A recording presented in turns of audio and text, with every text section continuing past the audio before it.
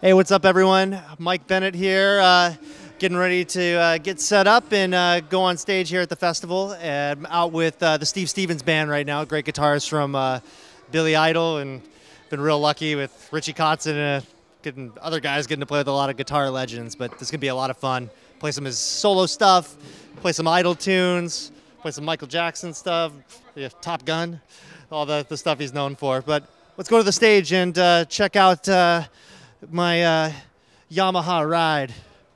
The cool part about being with Yamaha is the fact that it's all Yamaha all day between the hardware and the drums, and I fell in love with this live custom series, and I've been playing it all over the world, in the States, everywhere. And the cool part is Yamaha is so consistent, and I've been able to find my voice with it. So, you know, no matter where I go and no matter what kit I'm playing, I know I'm going to be able to speak with my sound, and it's going to be consistent night to night. And this live custom series with the Oak is just exactly what I've been looking for. That's why I've got many of the kits, and it's up, and we're in load in. All right.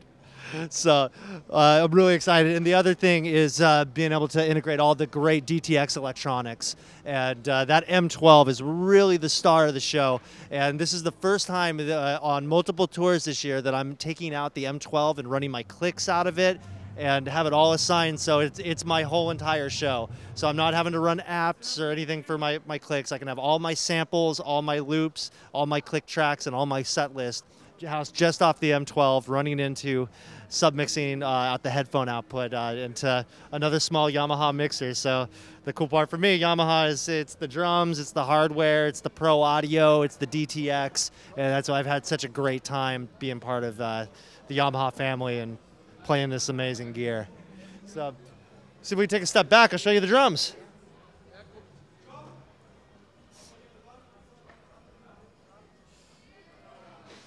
If you want to come back here.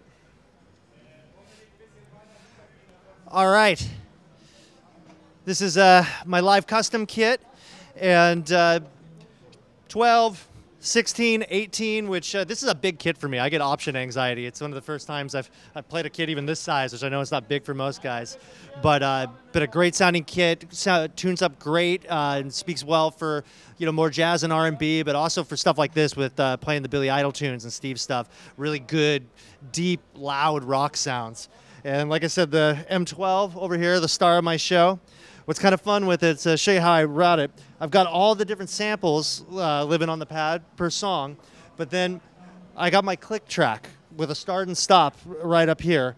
And then with sometimes if the artist is feeling a different tempo, I have a tap tempo pad, so I can kind of follow them and reset my tempo and still be on a click. I've even done it with a pedal too. And I'm able to start and stop it all, triggering all my loops, have all my set list in here. So rather than looking at the set list on paper, I'm just looking down and seeing my set here on the M12. And then it's all running into this MG06X mixer, which even I use the click, put a little digital effect on there just so I get a little bit of reverb. So, but yeah, this is my ride. Thanks to Yamaha for always taking care of me everywhere around the world and allowing me to go to work. And as I'm moving here.